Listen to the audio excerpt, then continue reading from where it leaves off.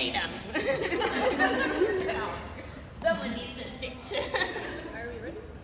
We're ready.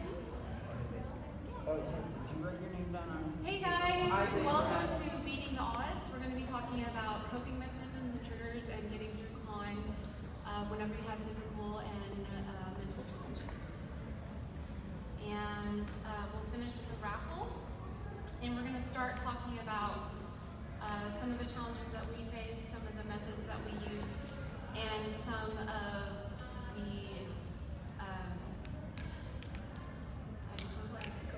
coping mechanisms. I need my coping mechanisms. Yeah. Cool. So, a little bit about ourselves. Yeah.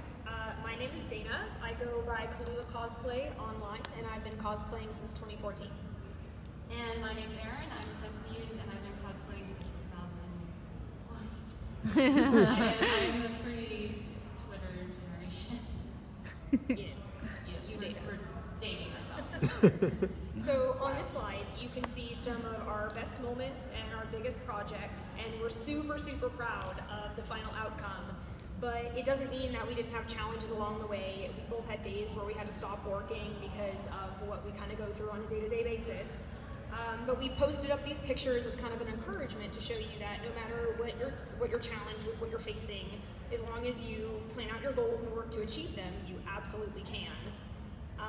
So yeah. So we're going to talk about two movements in the community.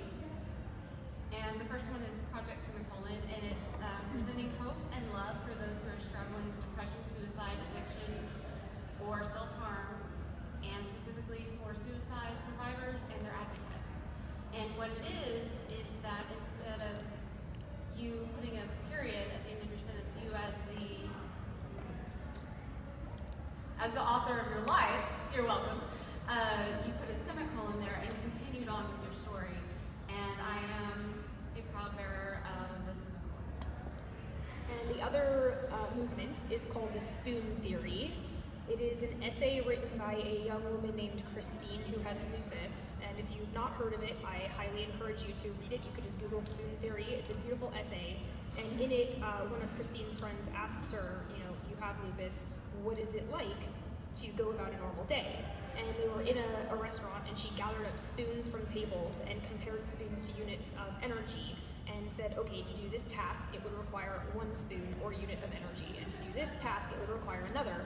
And her friend quickly learned that sometimes you had to choose between tasks because you didn't have enough spoons to do them all.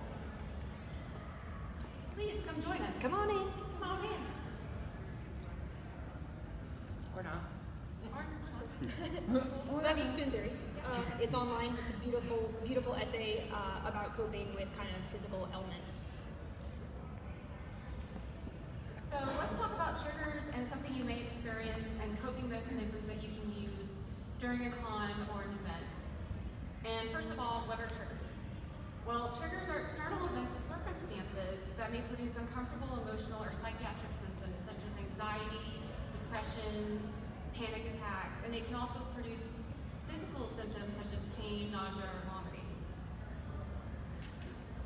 Some of our mutual triggers that we have are loss of control and last-minute plan changes.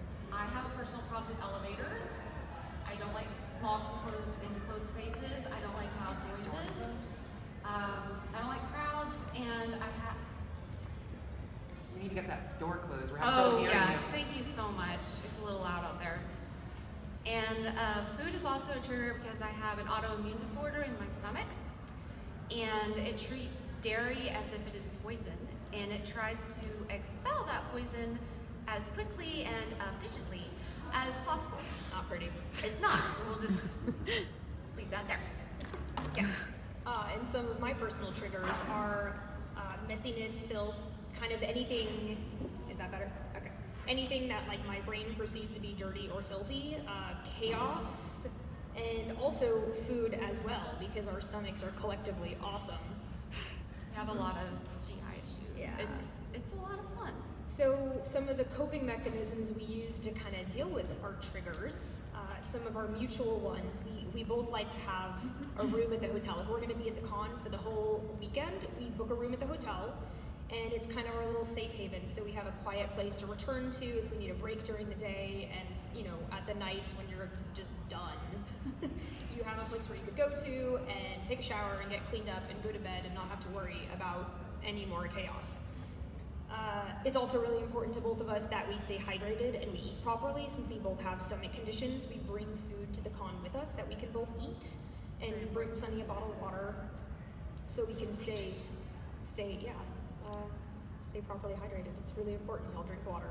Drink water. Drink water. Another one we use is we make a lot of lists. We love lists. Lists are good. We make lists of lists we need to. That's not a lot. Yeah. Lists of lists.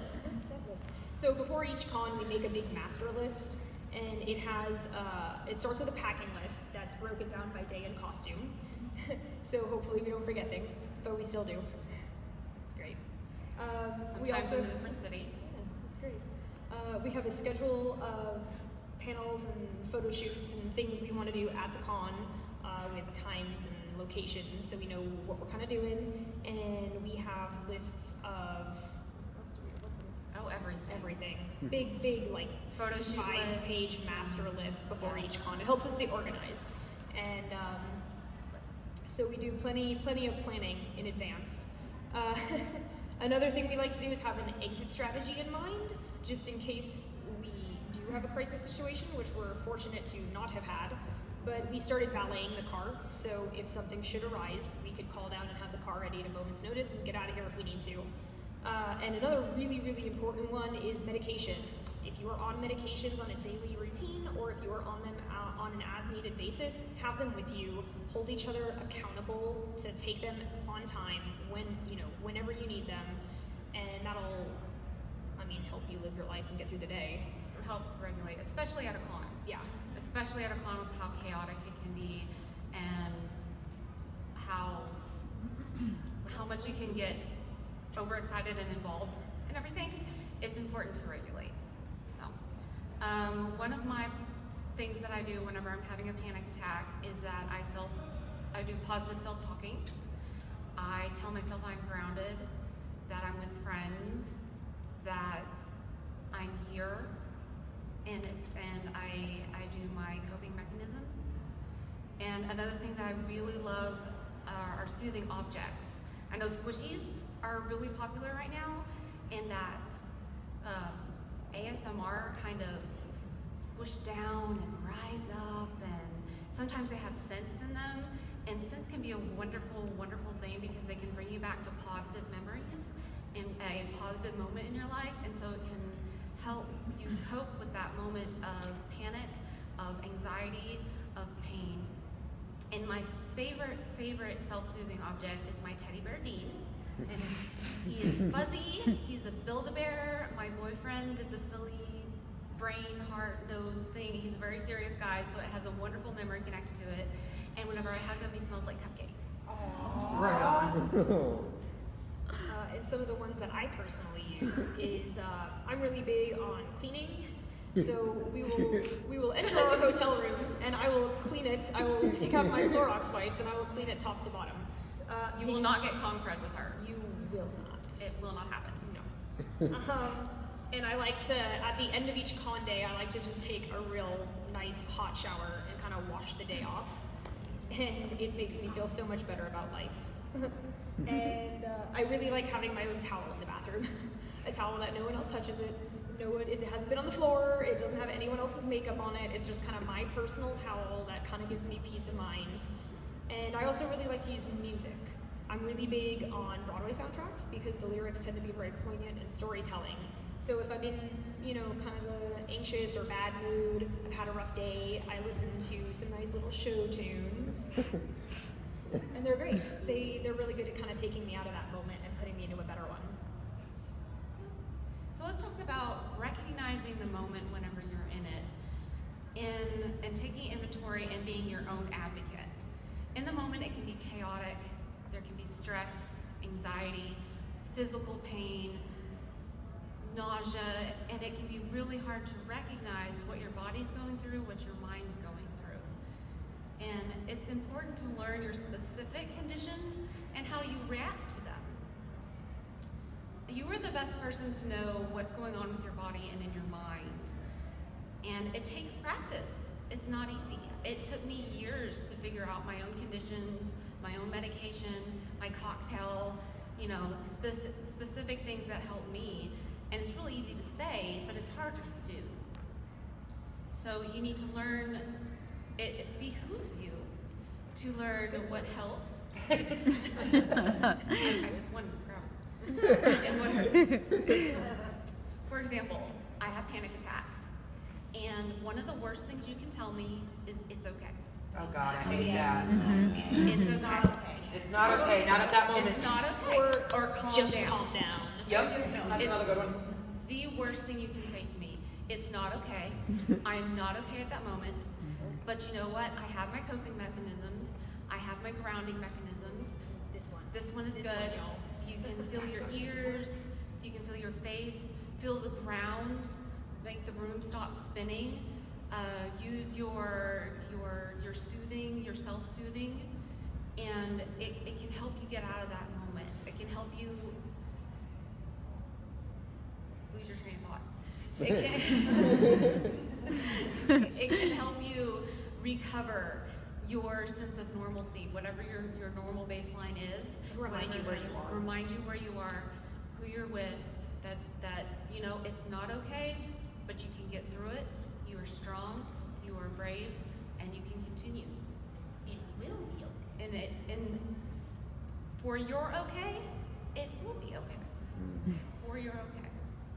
And in that moment, I know myself, I need a lot of reassurance that I'm not embarrassing, that it is not shameful, and that I'm not a burden. Same here. Same here. That's the best thing you can do for me. Sometimes people need touch. Sometimes it helps me, sometimes it doesn't. And I need to communicate that to people whenever I can be hugged and whenever I can't. And that's being my own advocate, is explaining that and verbalizing that.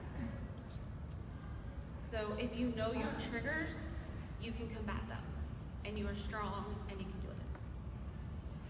And in that moment, show yourself compassion, show yourself love, indulge in your coping mechanisms, fight that shame, fight that embarrassment, fight it. You can do it. You're strong, you're brave, you can do it.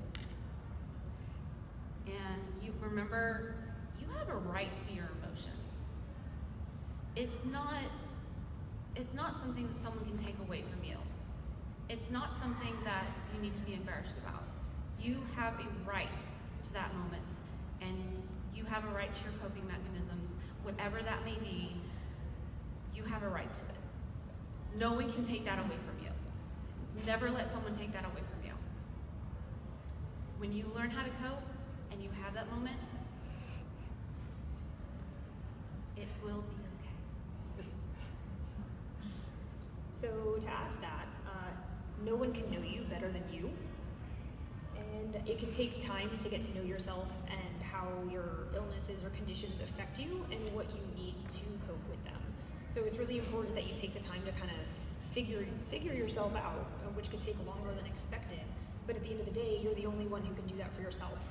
And illnesses and conditions affect people differently. You could have two people with the same exact illness and they're gonna have different symptoms, and different medications will affect them differently. So knowing how your body reacts to it is extremely important, and listening to what your body is telling you, and also knowing that just because you know what's best for you does not mean that your heart wants to follow through.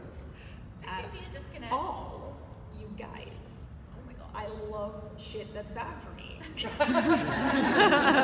Don't we all? This is 18 plus, right? Shit.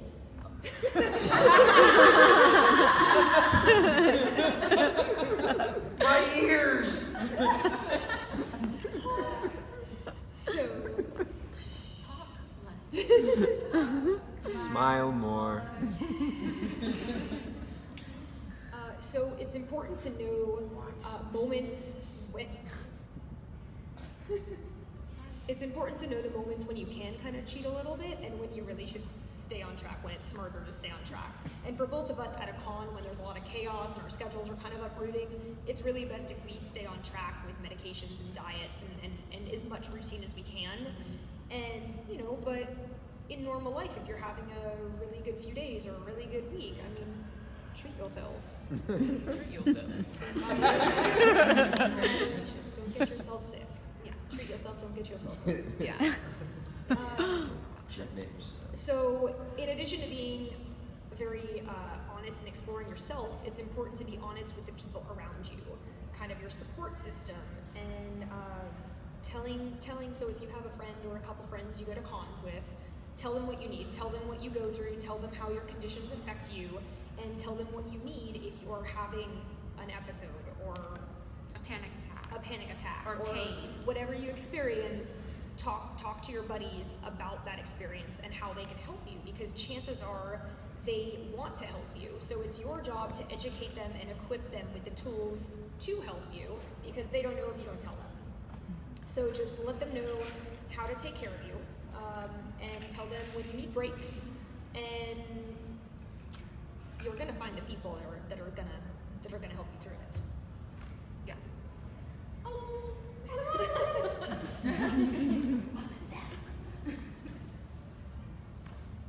Oh, yeah, right. So now, I'm still on panel. Shit. So now that we've talked about our triggers, coping mechanisms, and general information, how do we make it work at an event? I should have been talking this loud from the beginning. So we use the buddy system. It's Okay, complicated. that was definitely rehearsed. It's definitely complicated to find those people. It's not easy. Those people that you can fully trust with yourself and be honest with yourself, come on in. We really encourage you to put yourself out there. Try to find those people. You don't know if you don't try. And the people that will help you will far outweigh the people that won't. They'll root out the other people. They'll root for you, be there for you, and a support system is golden. It's fantastic. So they do exist. When you find them, hold on to them. Love them, never let go. And when you have a true buddy system, it can help you keep accountable. So, and then also you can see yourself through other people's eyes, and they can witness what you're going through and maybe help you see what you're going through. Help you understand yourself a little better. Give you a different perspective. Give you a different perspective. And that can be very helpful for what you realize that you need in the future. So what do you do when you don't have a buddy? Well, you do your self-soothing, you do your medication, and you do your coping mechanisms. What works for you? The grounding mechanisms, the teddy bears, the squishies, the fidget spinners, if people still use fidget spinners. Whatever works for you, remember you have a right to that moment, you have a right to that indulgence, and whatever works for you, works for you. And the people that understand and love you will understand and love you through it. And since we have been lucky enough to find a buddy, a partner in con crime, Just fun. Yeah. Well, That's another panel. Shoot. so we know how to take care of each other. Back to what I was kind of saying before, we understand each other's triggers. We understand what helps in moments of need. We know each other's medication schedules, what meds need to be taken at what times and how much, and which ones are on a schedule and which ones are as needed. So if one of us goes down in a panic attack or a seizure or what have you, if we become unconscious or uncommunicative, the other can get what's needed. So we've been really, really communicative with each other. We talk, we listen, you guys, that's important. here. If someone's going to trust you and open up about what they need, listen to them. Yeah. Advocates. So yeah, and we hold each other accountable, you know, take your meds. I forgot, no, take them now. Did you take this? I don't know. Have Go you take eaten it. breakfast? Have you eaten today? Have you had water today? Yeah, and you know, sometimes the nerves can get the best of you and you're not really hungry, but it's like, go eat, stop, eat now. So you just have to help take care of your buddies and remind them what's best for them, because sometimes you have trouble taking care of yourself. So it helps to have someone who can kind of help you out. Like Coke. This one. She really likes Coke. Her stomach really hates Coke. And in every con, inevitably she's like, I'm gonna get a Coke for dinner. And I'm like, you're gonna regret that decision? And she's like, nope, I'm getting a Coke. And I'm like, don't do it. Get this nice water. Get this nice water. Have But it. it's the same. Heart, brain, disconnect. It's bad. So It's bad. we just really work towards taking care of each other and keeping each other healthy at cons, because inevitably at every single con, one or both of us has a health issue. Yeah. It's fun. Fortunately, we haven't had a crisis, but we have had some substantial episodes, and we just try to stave them off and avoid them as often as possible by taking care of each other.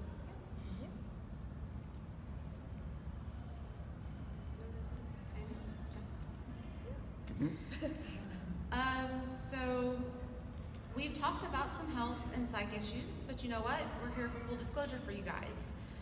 And we're pretty much an open book, so let's talk about some of the things that we personally have to work with. Every day. Every day, every second. So I am bipolar 2, and what that means, I'm on the bipolar spectrum. Someone that does not have bipolar, let's say, has a baseline of this. You might have con high, you might have tests, but you pretty much have a baseline. Someone who's bipolar 1 will have at least one episode of hypermania in their life, and at least one episode of MDD, which is major depressive disorder. And then there's me. And here's the baseline, and I'm like this. I am all over the place, and my medications regulate me wonderfully. But there's a stigma against bipolar, and it's very, very hard to talk about. People misdiagnose it in their head. They think it's schizophrenia. They think that it's multiple personality disorder. They think it's catching. Some people think that you can catch a mental disorder, and they don't want to be around you. Wait a minute. You Or mean they you simply- can't? You what? You mean you can't? I'm not a doctor. But you play one at a con. But I play one at a con. So I'm pretty sure you can come give me a gentle hug and you won't catch my bipolar. I'm pretty sure. I'm willing to test the theory. So give her a hug. So give her a hug. Find out. How much of a Oh, come up here. If you start acting crazy, then, well. That's not going to be anything.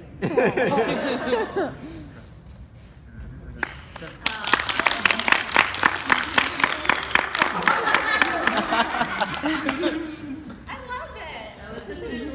So, thank you. I'm so giddy now. So the next thing that I deal with is fibromyalgia. Hi, friend. Hi. Thanks, warriors. It's an autoimmune disorder. Again, it's completely misdiagnosed by people. They don't understand it. For me, it's widespread nerve pain. It's specifically in my feet, and in my legs, and in my hip. Cons are very hard, especially when I don't have my pain medication, and when I don't have my cane, because I'm 80. And then I have severe, hey, dude, yeah, mine's not nearly that awesome, but it's foldable. It's foldable. I have one. So I also have severe anxiety. Me too. Fantastic friends. And I have MDD, which is major depressive disorder. I'm bipolar. I'm both. High five. So many friends. PTSD, bipolar. Yeah. ADHD. ADHD. I'm ADHD. I'm ADHD. Yeah? Congratulations. Y'all are here, y'all are fighting, y'all are warriors. I love you all. I have PTSD and ADHD and everything else. Are like, You know, you're 18, you're a child still.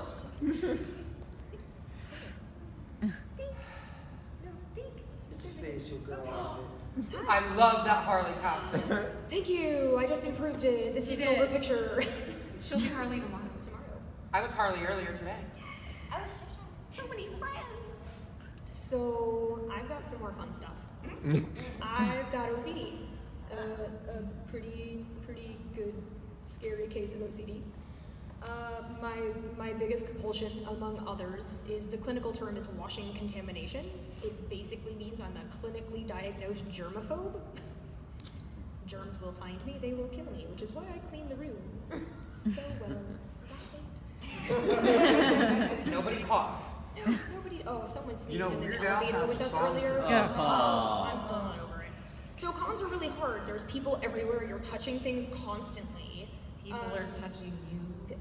And they People are coughing and sneezing and sniffling. keep your bodily fluids to yourself, y'all.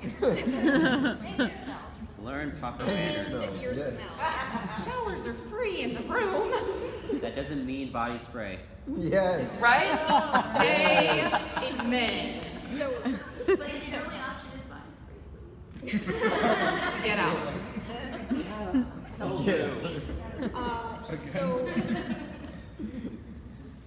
So that's fun. Yeah. There's also a stigma associated with OCD. A lot of people joke about it. A lot of people who are just kind of particular about their stuff are like, oh, haha, I'm so OCD about the things on my desk. And I'm like, No. My sister's the same way. you don't want this. Believe you me, you don't. Stop it. Nope. You can put things on your desk in a certain way, and you don't want what's in my brain. I also have a lot of anxiety. It's great. So kudos to y'all who are here with anxiety. Yeah. And my newest diagnosis is a stomach condition called gastroparesis. It basically means my stomach digests food incredibly slowly and inefficiently. So thank you. I go through a lot of pain and nausea and bloating and discomfort. It's fun. It happened. It happens. So a fun little anecdote, my GI doctor used this lovely little blender analogy, and she was like, people with normal stomachs can go to Williams-Sonoma and get this fancy Vitamix blender, and that's their stomach, and they can crush anything, including the skulls of your enemies. But me, I went to Walmart and bought a shitty $10 blender that can't even crush ice, and that's what I have to live with for the rest of my life. Wow. It's good. It's great. It's great. So how you Like my favorite thing ever is food, and now that's the enemy. It's okay. It's alright. It's good. So that's kind of the stuff that we have to go through in daily life at cons. It makes cons a struggle, but we really love coming here. We really love cosplaying. We really love being with our friends and goofing off and escaping adulthood and jobs and reality. So we fight through it. We fight through it, and we've developed these coping mechanisms, and we're here. And we go to a lot of cons, and y'all can do it too. I mean, you're doing it. You're all here You're too. right. You're doing it right here, right It's now. great. It's great. So there's two things that we want to leave you with this panel. Number one, you're not your illness. You have X. You are not X. You are not anxiety. You are not fibro. You are not bipolar. You are Aaron, who has bipolar. You are not the epitome of your illness. You are more than it. You are more than that. It is a part of you. It is not the whole of you. And another thing is, your condition is not a weakness. It's not a weakness. It's just different. And different does not equal weakness. Different is awesome. Different is awesome. We are all different. and Moody must Warriors love for the win. For the win. For the win. So we only have 5 minutes. Oh, we only have 5 minutes? We intended to have more time so we could have a discussion, but if anyone has any questions or a quick little tip or a quick little story, yes. Yes. Our first con? Oh, that was a long time ago. my first con was with my ex-boyfriend. I was undiagnosed, and I had what I thought was a heart attack. My heart was racing, my palms were sweating, my head hurt, my body hurt. I had oversensory information coming in. I had no idea what was going on. I was terrified. And my boyfriend at the time was absolutely no help. He was the calm down, it's okay, you're Here's the reason why he's embarrassing. the ex. Yes. First con was fun, but I learned a lot about agoraphobia. I learned a lot about anxiety, and I learned a lot about myself. It was difficult, but necessary. And I'm glad I went through it because I am here with the information that I'm armed with now, with the information that I can arm and support with my people. And I'm glad I went through that now. At the time, I thought I was dying. These people are going to kill me, yes. I have one question though. Do you have any tips? Because my anxiety can get so bad, I literally get nauseous and I can't eat, but I need to eat. I get that too. Like I happened to do this morning, and I had to do reg. That was me yesterday. It was so bad. I didn't know what to do. Both actually on a drug called Zofran. Zofran. And It's great for nausea. it's great for You nausea. go from, I need to throw up to, you know what, I'm okay. I also love my migraine medication at home, so I'm Oh dying. no! Medication, medication, medication. This is also my first con that I've stayed in a hotel. Well, I'm glad you have a good quiet place though. Yeah. When you are feeling a little nauseous and you know that you should eat, I'd say start with some water and sip it slowly. Find a quiet place, and once you start to calm down, eat something small. Yes. Do you guys live in the Dallas area? I'm in Fort Worth. Plano. Okay. Cool. Yeah. Yeah. Hush. Just saying. I don't know if you have bipolar or whatever. I don't. But there is a group run. The one we go to is on Mondays, But it's run by Mental Health America. but it's Mental Health America, Oh, fantastic. and it's BDSA, Bipolar Depression Support Alliance Group. And they're all over the DFW area. Oh yeah, they're all. Could over. all of y'all hear her? What she said? Awesome. That's great. They're all over the DFW area. They're free to go to. No insurance needed. That, no that money is needed. That is fantastic. And it's just a peer-to-peer support group. Love it. Great. Yes, sir. Was one of the things you said that we could just throw out a tip? Is that? Yes, please share your tips. Yes, please. There's a guy on YouTube named Dan Bowler, and totally revolutionized my thought process on Fantastic. stuff. And there were times where I would go through life and Thursdays, all of a sudden what the hell's going on? Yeah, yeah. And so, if you ever get a chance to listen to him, Dan Bowler. Dan Moeller. Dan Bowler. Just Okay. totally revolutionized my thought process. Great. Fantastic. Yes. And you get your love. Sorry, could you speak up just a little? It isn't really a question, it's more of a life story for her. Okay. I guess for a while now, I've been dealing with partially depression and toxic environment, but illnesses kind of make me feel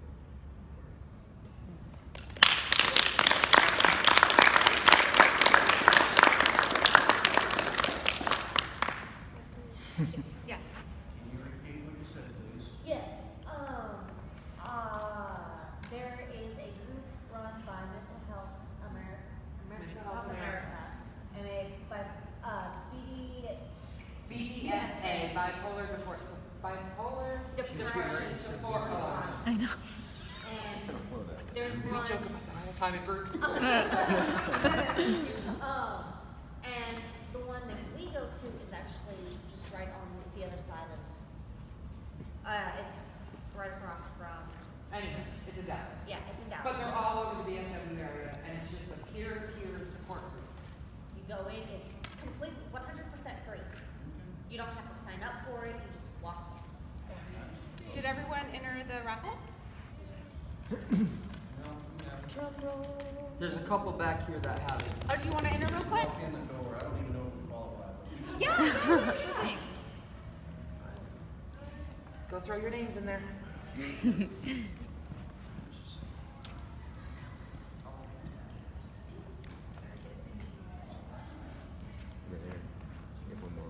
Oh, okay. I think I gave him 30. That's good. They've got the pen and paper back there. Yeah.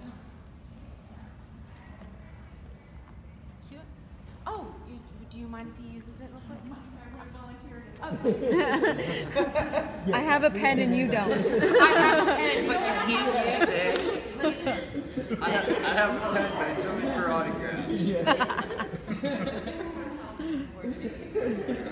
not in Kansas. Yeah, I know. There's no place like paper. There's no place like paper. There should be more paper.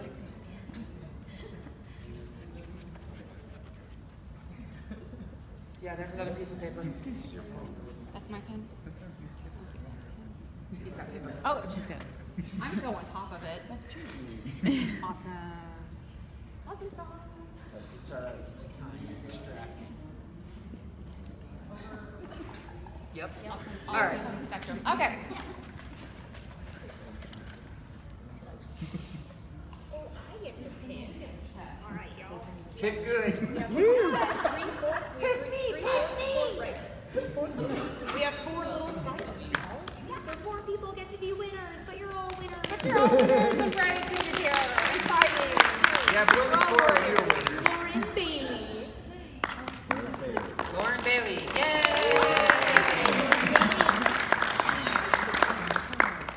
Pick whichever one you would like. Aw. You're a wiener here. Luke R.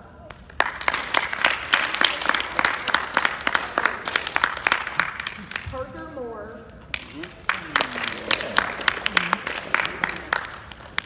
And Danielle.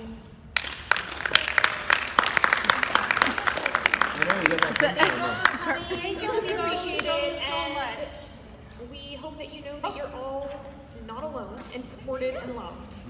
Same with you guys. If you would like a gentle hug, I'm here. cheers. Thank you so much for coming. I'll get you a hug.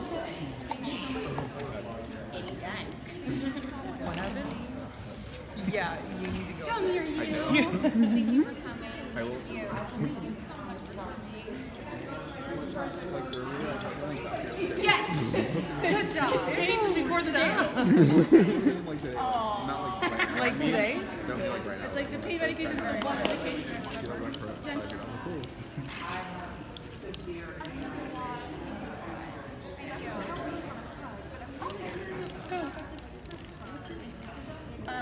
Red bubble.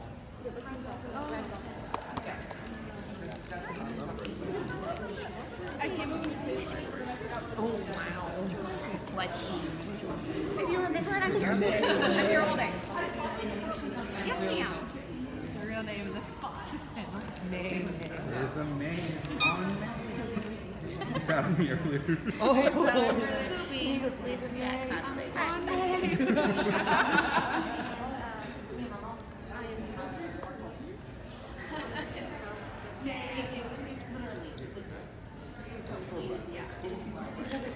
Every time, like, I have cats, so I worry that sometimes it's going in the box and people can get over her and like just the person, she's like,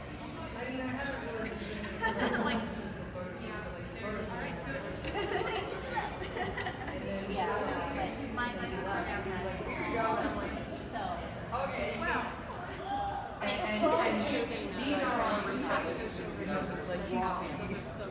Fantastic. So having that I'm brushing my hair. I'm brushing my hair. Share. I do it everywhere.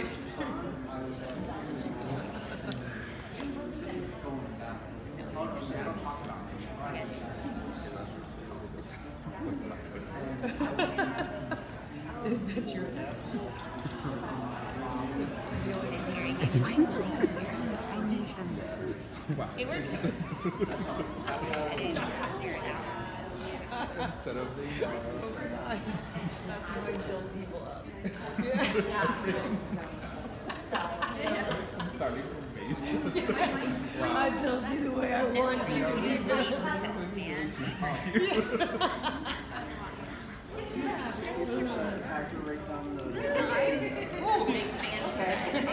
Now I see why we're feeling here. Yeah, exactly. And then I take it out. When I have hair right Let me just brush my hair. so I really get totally touch it.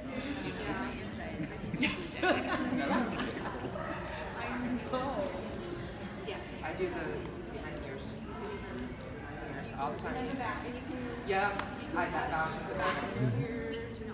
I actually I saw something that when I was researching the action festival. Well, you know. Well, like I get there. I help around and so like Yeah. You know what's good? because you're counting and you're concentrating. And you're It's actually around. But I can still do this. I work at a couple of workshops for something with anxiety and bipolar. They were. I work 60 years. So I'm not. I got out of work. I came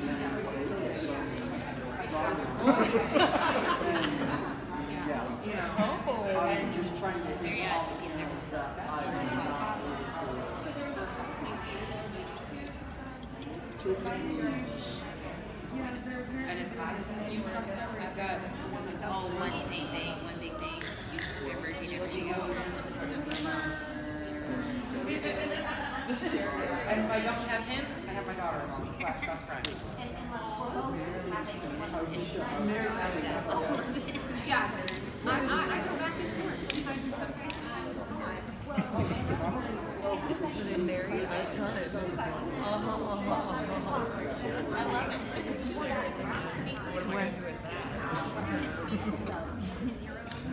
I think we need to leave, right? Oh, We need to leave. okay. They have a 10 o'clock panel. We need to leave.